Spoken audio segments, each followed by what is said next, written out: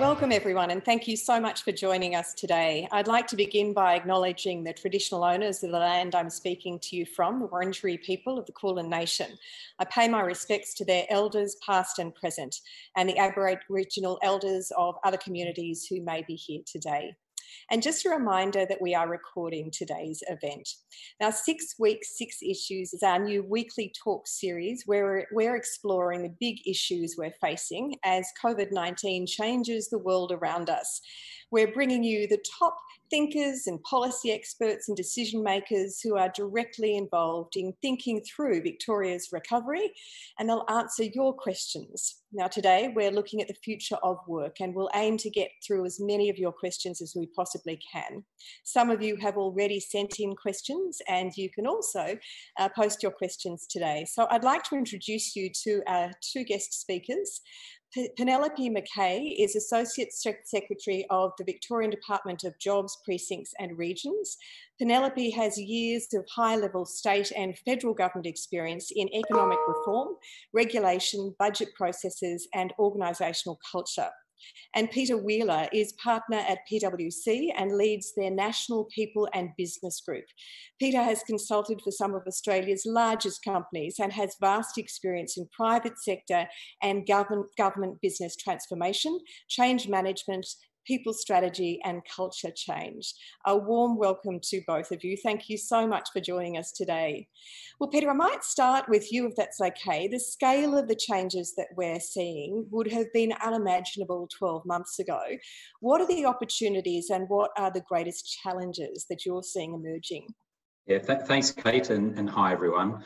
There's no doubt that COVID-19 really has delivered a unique workforce experiment and in many ways opened up a Pandora's box, so to speak. And I think organisations move very quickly to remote working, in many ways surprise themselves, and that includes working remotely, but also new ways of working.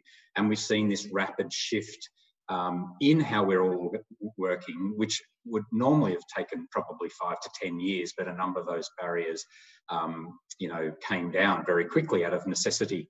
I think most organisations are taking this opportunity to take a step back and look at what are the real positives and lessons learned as a result of COVID-19, and what are those bits that you want to take forward and move forward. So I think in terms of some of the real opportunities, employees firstly have really seen them.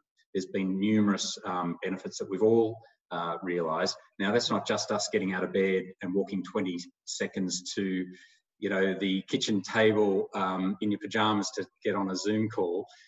We've all experienced that, but I think it's more those longer term pieces around workforce flexibility, work-life balance, so the ability to balance a bit more around family and community.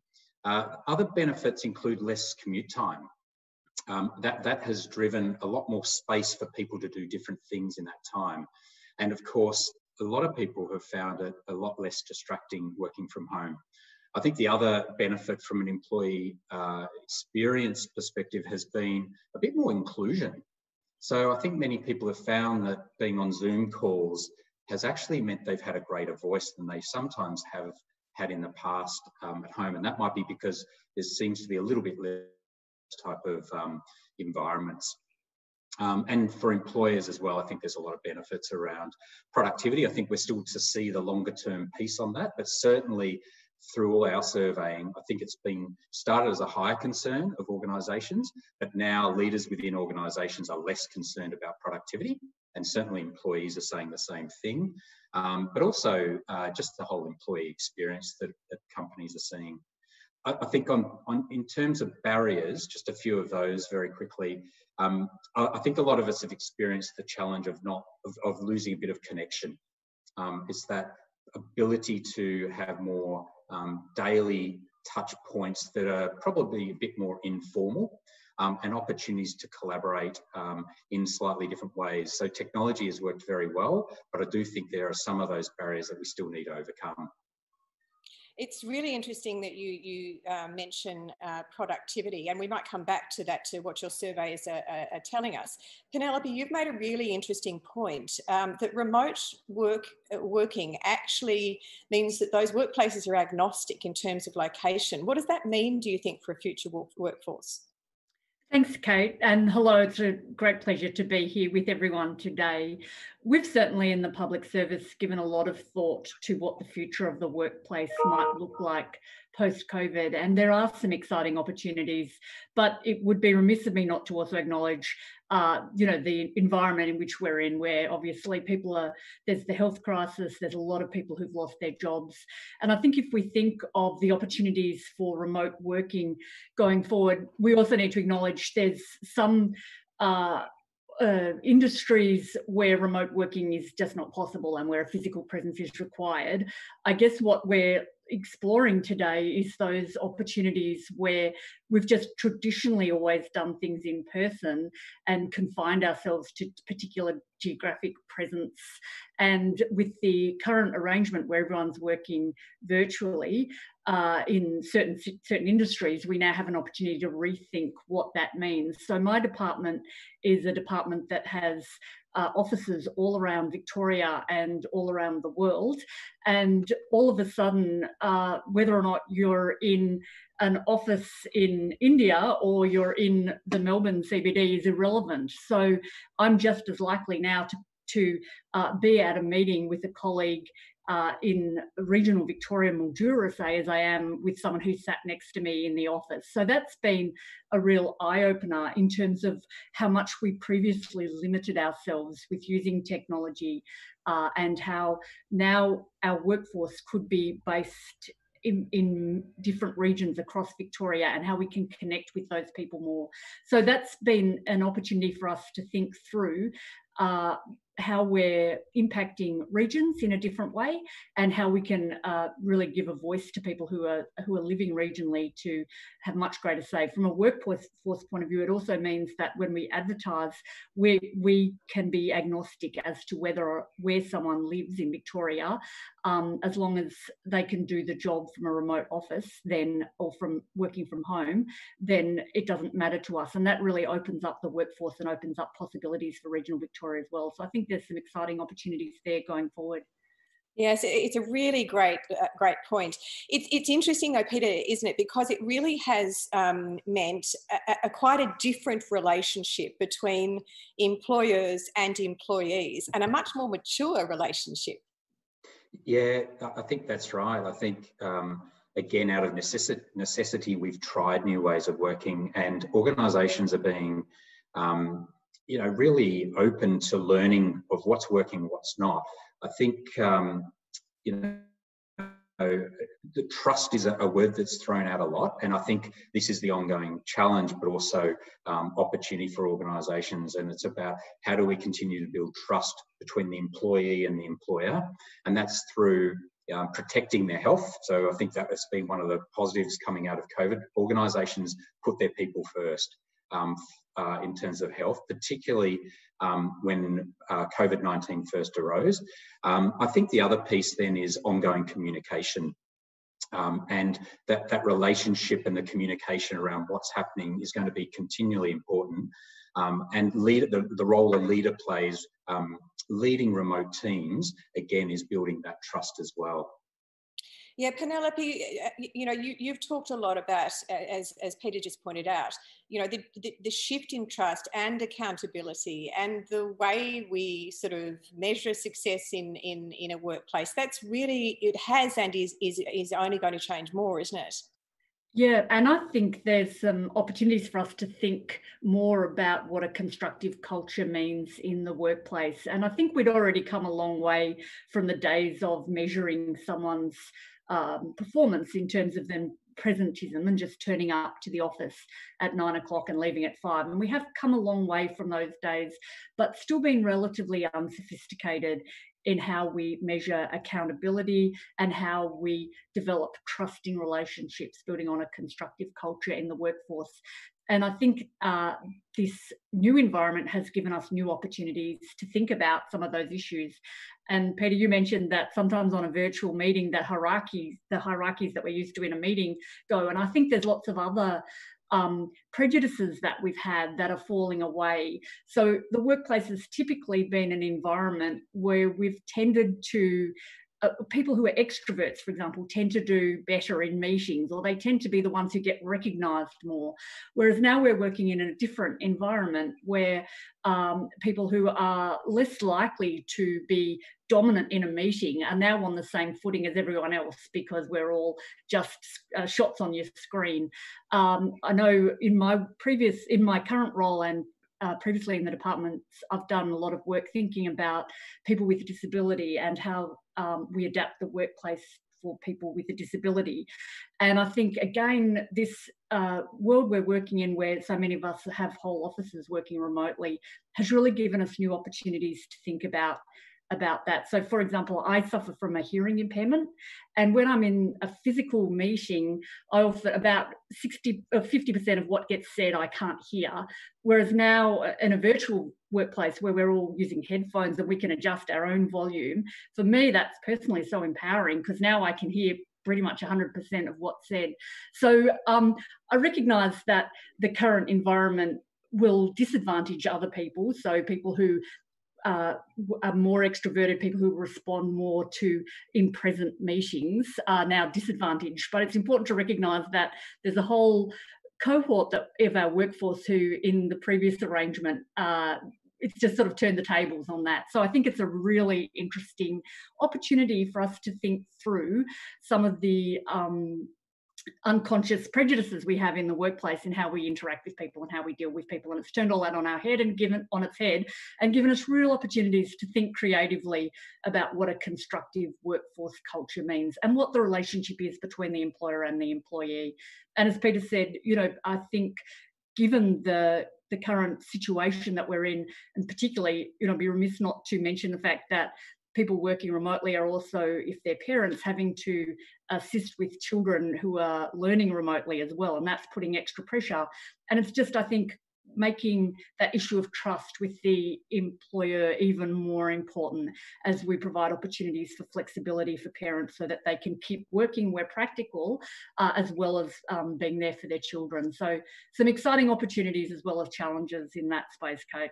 Some really great points there. I had to laugh this morning, though, because I am a parent with a child at home at the moment, but he made the point this morning that he wants to stop being my technical assistant. He's 14, so it's, a two-way thing. Look, just a reminder to our audience, you can submit some questions, and there are great questions coming through. We'll get to those in a moment. Peter, look, we also need to acknowledge, and Penelope, you pointed to it earlier, that this has been devastating for many businesses and the casual workforce. Job creation is going to be central to our recovery. Where do you see the opportunities coming there? That's a really good question, Kate. And I think there are industries where, obviously, the impact this has had on different industries is varied.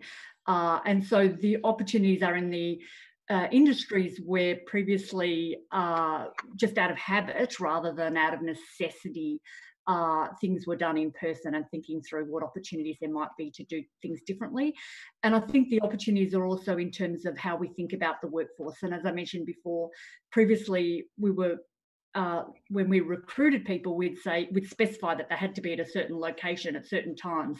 And if you remove that barrier, the workforce becomes, well, all of Victoria or all of Australia or all of the world. There's no reason why someone needs to sit, in a certain office at a certain time. So it really opens up the workforce to people, and that does change and provide opportunities for businesses. Peter, can I ask you, what does a future workplace look like? Will we ever return to a point where we've got thousands of people making the daily commute into crowded, public transport hubs, into city office towers? Yeah, look, again, this is one of the hot topics that we're all thinking about, and it's linked to that first question around what are the benefits and challenges and how do we overcome them. So I think, do I think we'll continue to look at a hybrid model of remote working as well as more traditional office space? I think yes. Now that might look slightly different. Just to answer the question on will this be more sustainable, a lot of the surveys we are seeing coming out of organisations would indicate that organisations are quite comfortable with this remote working, and therefore it will continue. I'll just give you some quick stats for those who like statistics. These are global, but have a big proportion that are Australian as well. But over 50% of CFOs in all of our surveys are saying that remote working is here to stay. Over 70% say the flexibility they've created in the workplace will benefit the organisation in the long run. And then over 80% have defined those critical roles that can be performed remotely. So a lot of that work has been done. And I guess it touches on this productivity piece. When our surveys were first done a few months ago, some of the biggest concerns were about productivity and being able to manage a remote or hybrid workforce. At the moment, it's reduced right down to 15% of CFOs are worried about productivity and the ability to manage those. So I do think it's still one we're looking at. I think the reality is there's going to be a bit of a hybrid. And this is it's between the physical and the digital workplace, so to speak. So a proportion of people will continue to work from the home, but 2 to 3 days a week, they'll want to come into the office or potentially into a hub. A lot of the conversations are around regional hubs whereby it's closer to proximity to your home, but you don't have to, you get some of the benefits of the workplace. For those who do go back into the workplace, we certainly know the physical space is looking different in the short term. Anyone who's been into an office in Melbourne is likely to see kitchen areas blocked off, the collaboration zones not being used, hot desking not really being hot desks. And so that experience in the workforce is very different. That said, we do know that the physical workplace will probably still have all the advantages that we talked about earlier that are stopping us. And that is the ability to connect with people for certain things, being face-to-face to collaborate, probably has a better outcome and better work setups for some types of roles as well. But certainly I do think it's going to continue to change. The stats are fascinating, and there have been some very amusing social media memes suggesting that this does mark the end of, the open plan offices and in particular hot desks. So it'll be interesting to see over the next 12 months, just what those office spaces look like. But Penelope, as I mentioned at the outset, the transformation literally would have been unimaginable so rapidly 12 months ago. Do you think that it's changed the way we think about change management?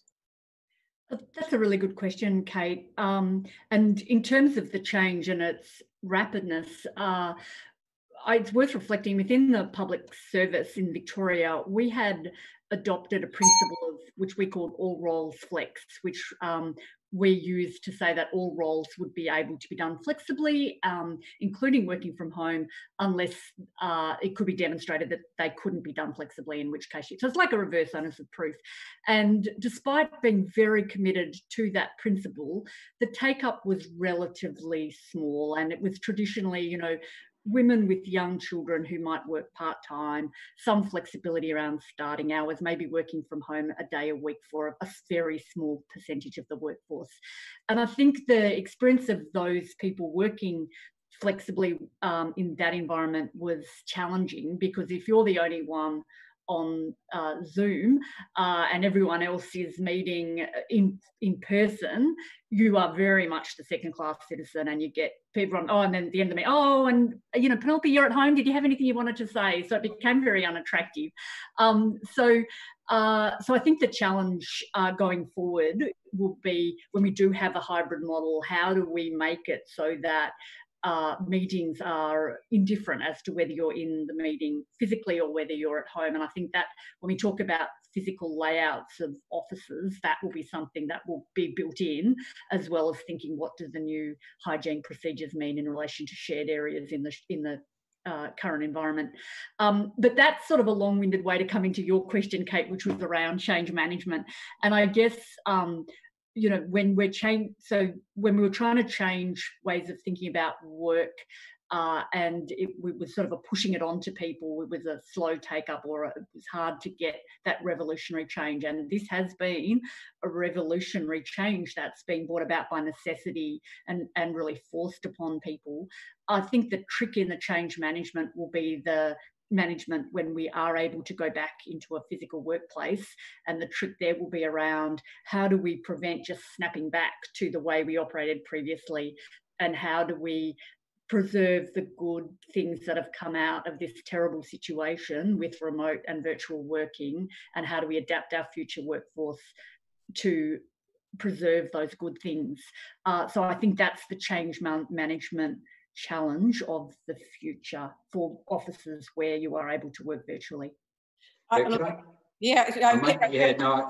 just add to it, Penelope. I think that's fabulous. I think it's interesting around all roles flex, and I think what the move to new ways of working for all of us has really helped those who have been trying to make all roles flex work and set boundaries have really adjusted to this obviously very well. And it's for those who haven't had to experience that, it's put themselves in the shoes of others, and therefore I think this whole point on inclusion has really been elevated in a really positive way, because we've all experienced it. How do you feel included?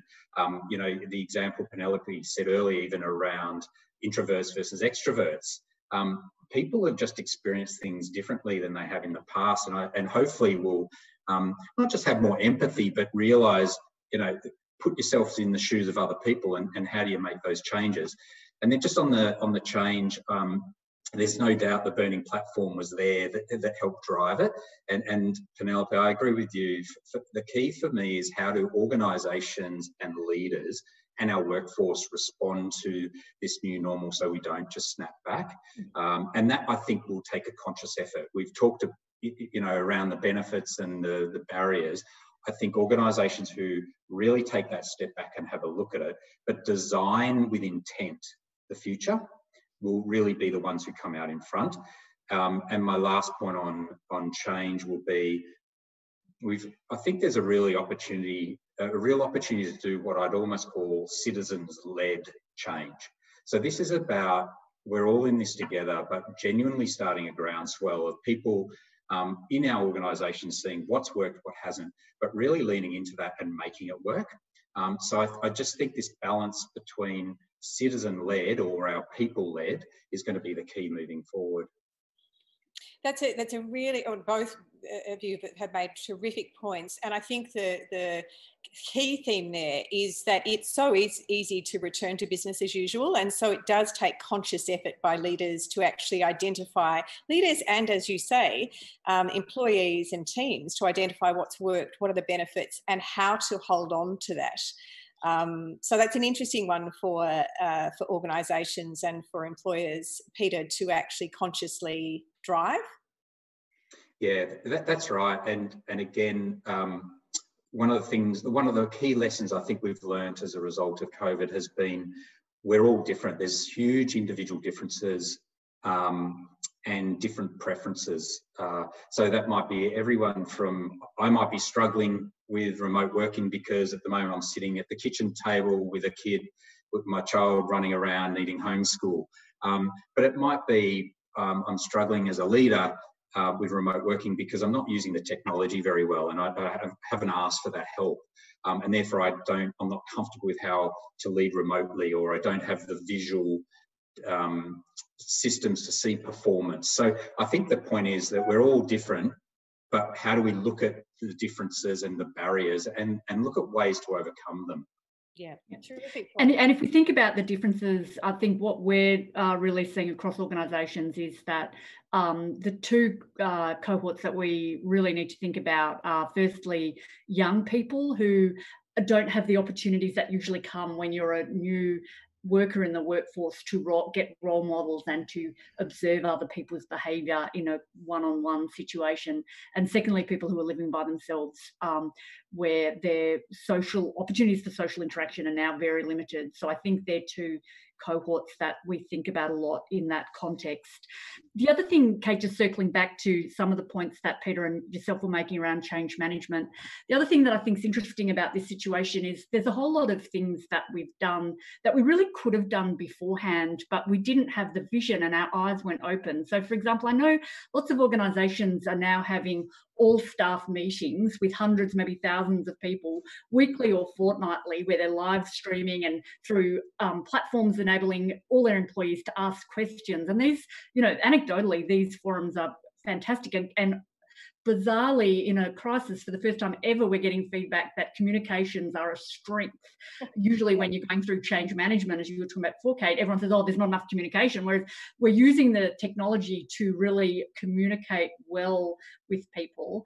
And you just, you know, why didn't we do that before? We didn't need to be working from home to have all staff forums with all of our staff on a regular basis. So there's things like that to, you know, really think about how can we be more visionary at work in terms of what we're doing to inspire people, to connect with them, to communicate with them, and to make sure we're all aligned to providing the best possible services that we can.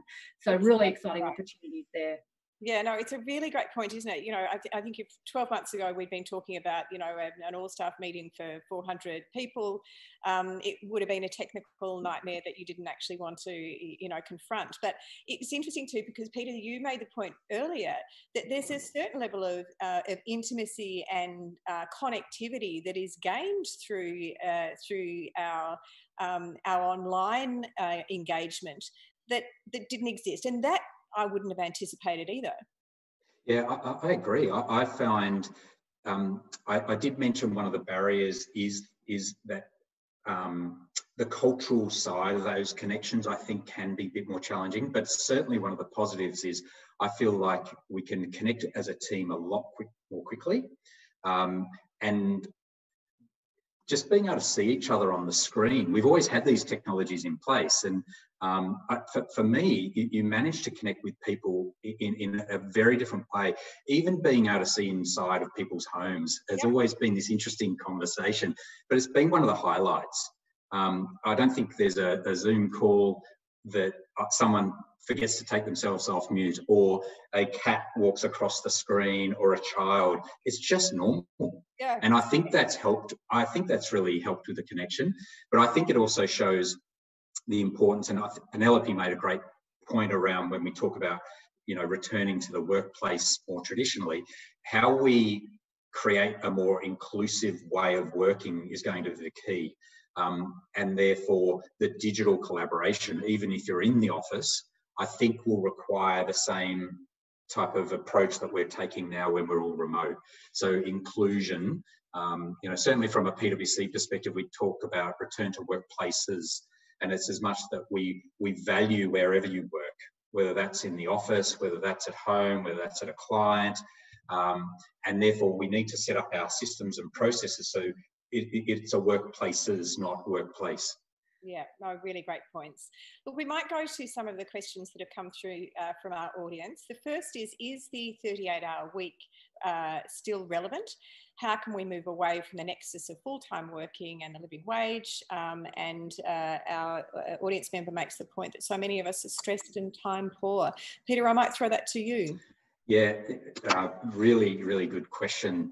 So I might start with, I think, again, this is a global phenomenon. One of the biggest challenges we've still all got is turning off. And so a lot of people are still finding with the laptop always open, particularly, again, we're talking about knowledge workers and people who can work remotely, that the day does stretch. It starts early and it does stretch. So I think that's going to be the challenge moving forward. Another way I'll answer it, though, whilst theoretical, I think is the key moving forward, and that is similar to the all-role flex policies and intent that we've always had. It's about creating those boundaries. And so if I want to go and drop my child off or pick them up, or I want to go and play tennis with someone, and therefore that's during the day, then flexibility for me might mean that I don't mind turning back on from 7 o'clock to 8 o'clock at night. So I think for me, flexibility is about what works for us. And I think this has more opened up the opportunity that if that's what I choose to do as an organisation or as a leader, I won't be judged as much on that. Yeah. Penelope, do you have something to add to that? No, I think Peter's put it really well. I guess for me, this has opened up opportunities in terms of flexibility being about what suits the individual. And it's sort of even to that point Peter was making around being able to see into people's homes and their personal lives. It's about, I think, giving us opportunities for people to bring their whole selves to work. We're no longer just hands on a factory line where we are seen for the work we do. We're seen for the people we are, and we have workplaces that respect that, and that brings out the best in us as employees as well as the best in us as people. So I think that's the opportunity that presents that we aspire to. There are a couple of questions in relation to the casualisation of the workforce. Will work from home and fixed term contracts or the casualisation of the workforce be the future? Will permanent roles disappear? Peter, what are your views on that? That's again a good question. I mean, I don't know clearly. I think there's going to continue to be a balance, and certainly there's a lot in that question. I think certainly coming into COVID-19, there were a lot more people moving to the gig economy and working, contracting part-time. And I think COVID-19 has actually identified some of the challenges around that in terms of security. So I think the conversation around casualisation, gig economy versus fixed, I think one of the positives is that's creating a conversation now. And do we need to evolve, how we work? That all said, I suspect organisations will still want to balance the casualisation of their workforces so that they've got a lot more flexibility themselves in terms of being able to bring in talent when you need talent, but also when there's not the work to be done, turn it off. But I think it's just balance of both and making sure that we all have the work environment that works for us. I think, again, some of this comes down to individual preferences. Some people who might have been casuals or gig economy might want a more permanent, secure role, but others may have really enjoyed this experience and therefore think more around part-time working as well. Penelope, a number of questions that are picking up on the point that you made just in relation to opportunities in regional Victoria. But also another question leading out of that is, remote working relies on reliable internet and communications. How do we ensure that these considerations are taken into account? Look, that's a really good question. And in terms of thinking about making sure everyone has fair opportunities and equality, I think the issues now around digital connectivity as well as provision of appropriate, equipment, hardware and software, and you see that in education as well as in the workforce. So absolutely that is an issue. But I think of the regional issue, for me, one of the big issues that has been talked about much in the media over recent years has been the issue of housing affordability. And we know that a lot of employees are spending a lot of time commuting, not necessarily from regional areas, sometimes from outer suburban areas or interface councils between the metro and the regional areas. But a lot of people are spending a lot of time commuting. And I think the opportunity to think differently about that is really exciting, as well as the opportunity for regional areas.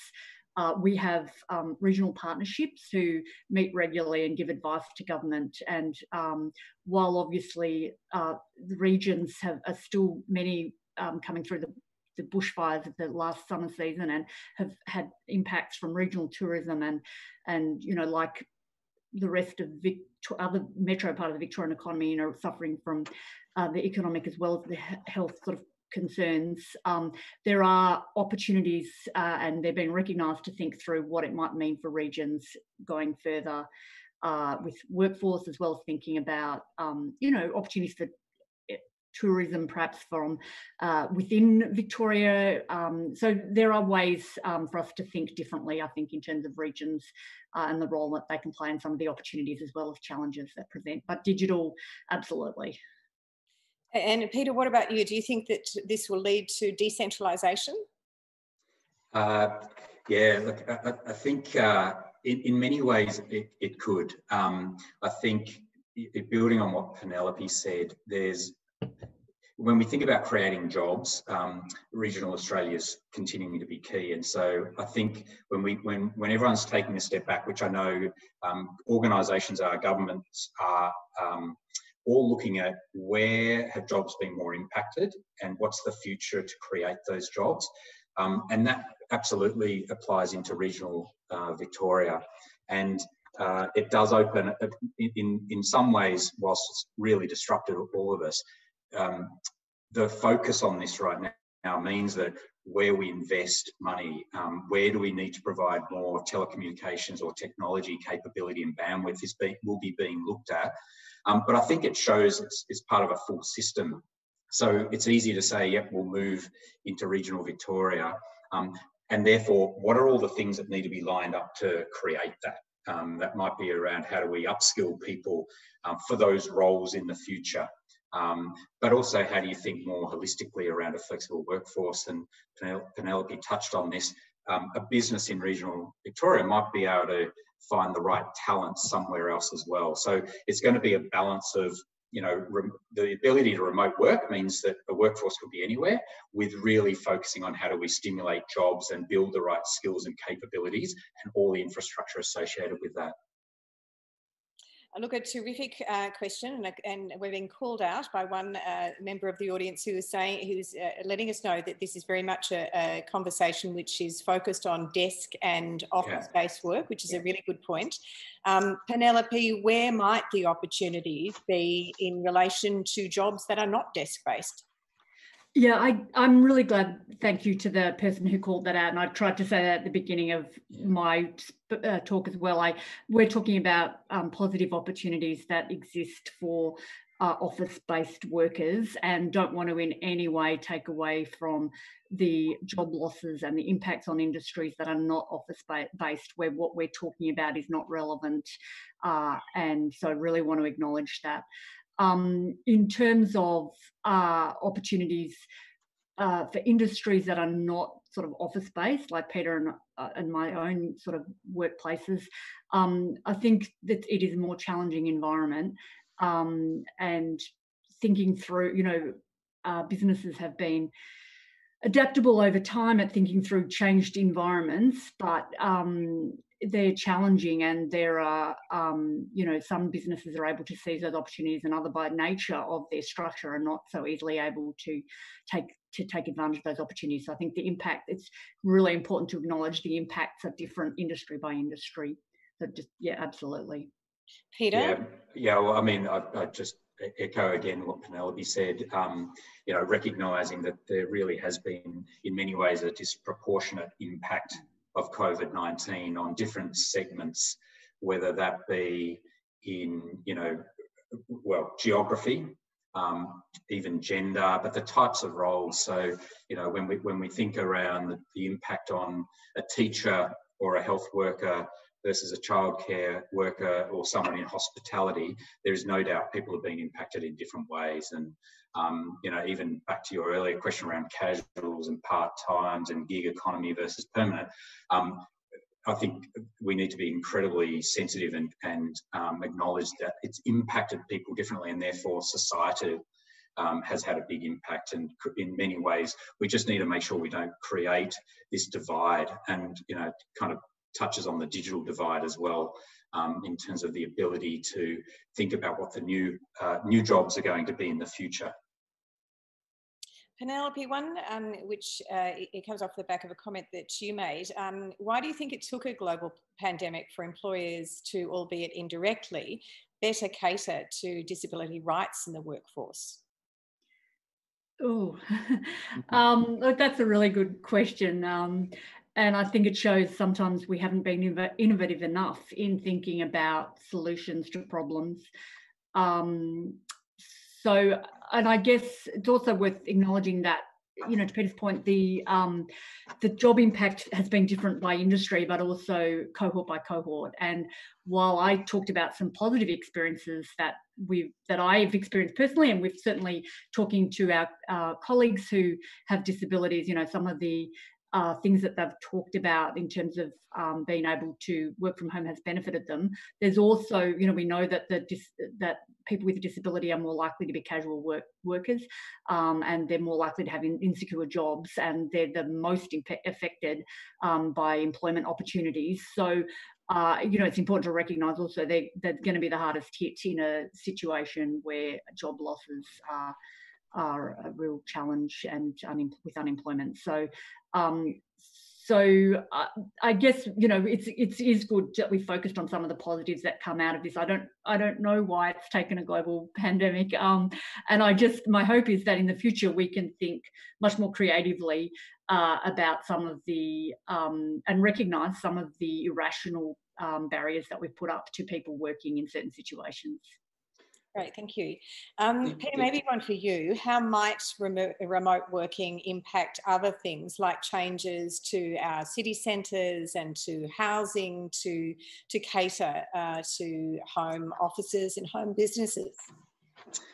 That is a big question, and I think it's actually a key question that I think organisations are thinking about, both from a private perspective and public perspective in terms of big organisations, small and medium, but I also know from a government perspective it's a key factor.